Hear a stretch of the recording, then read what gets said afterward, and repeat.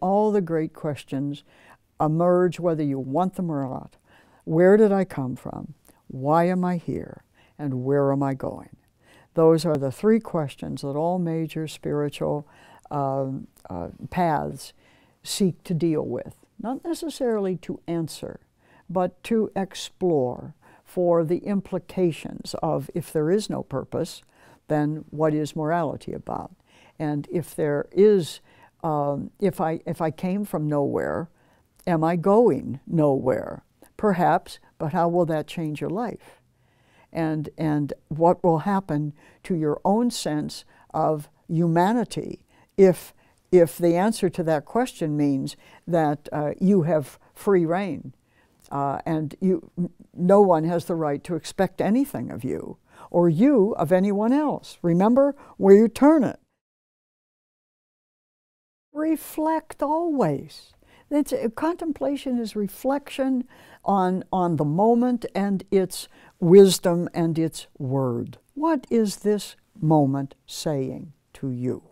And it may call out some deep change in your own life. It may say, I have to do this better. I don't care what it is, but contemplation is reflection on the great questions of life and on the presence of the mystery in our own lives. And that will take us from step to step. It's about reflection.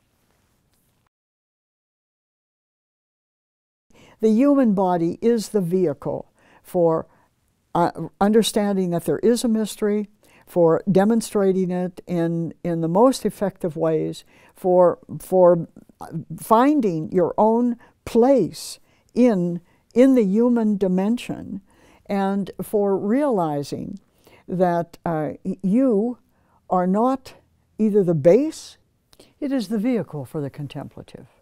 And it is not the end of contemplation, but it is the beginning of conscious contemplation. I always say that the first degree of humility is to let God be God. We spend all our lives trying to become our own gods, and every time we do, we fail and we suffer. Let God be God, and listen to the word of Godness, and then move it out, and move it out, and move it in, and move it out.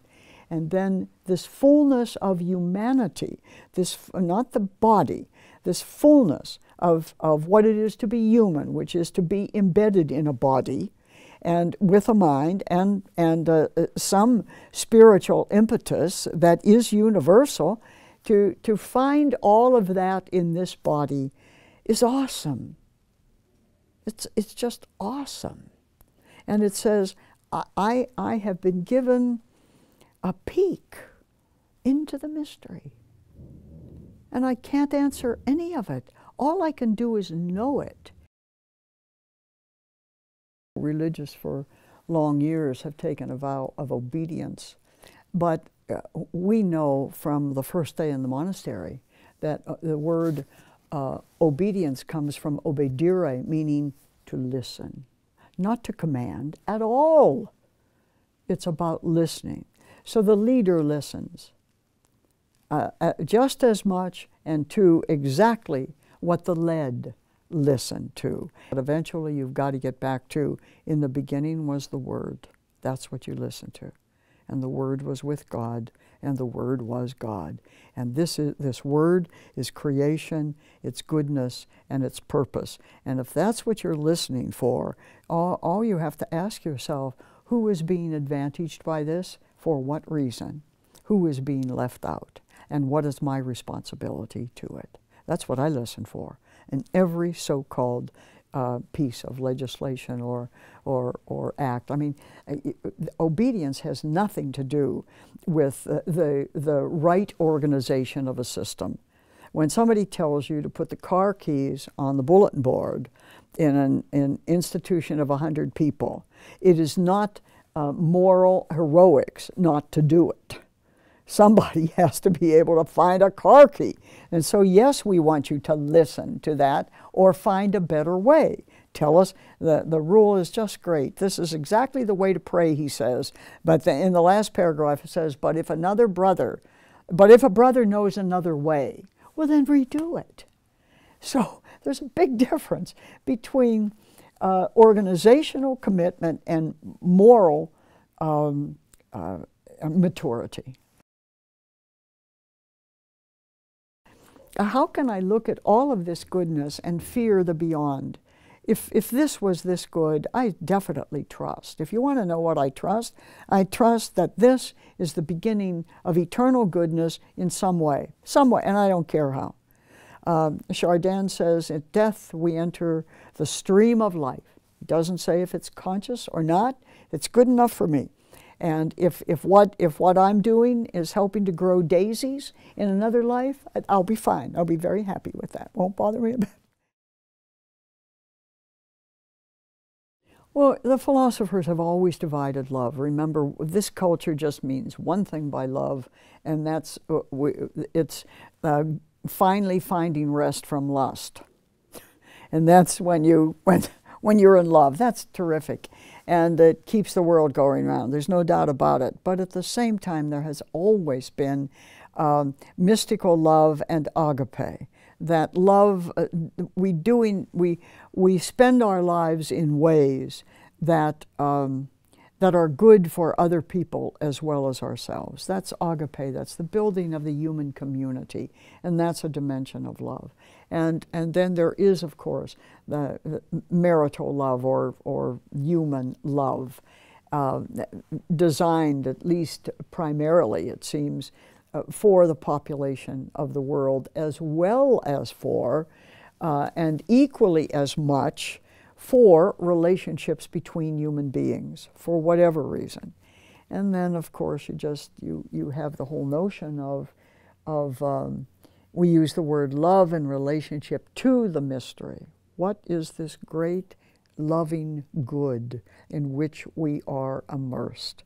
So without recognizing the love that must be at the basis of the mystery, however it comes about, that brings us into a world that is this good and full of two other kinds of love, personal love and communal love. My heavens, if you take it out, now try to imagine, take it out from relationships, take it out of community, and take it out of your spiritual life, which tell me what you have left. Nothing. No reason to get up in the morning, no propulsion into anybody else's life, no way whatsoever to care what you leave behind. Love and legacy have a lot in common. The transparency is that I am not trying to pretend to be anything I'm not, to have what I can't get, to do what I can't do. I think of the people who are for whatever reasons, found themselves in the wrong stage or state of life, have hated it forever, have pretended to like it, that life was good. Tell me then why they're taking all these drugs. Why? Why are all these apparently successful, fantastic people, what are they trying to numb and dull in themselves? I commend to you the 12 degrees of humility. If you understand those and you embed them in your heart and embody them in your life, you will find yourself more and more every day becoming more and more transparent. Meaning, people who see you will know what they're getting. That's all it is to it. I mean, what you see is what you get. And I will be as honest in it as I can be. I will be as harmless in it as I can be. And I'll be as happy in it as I can be.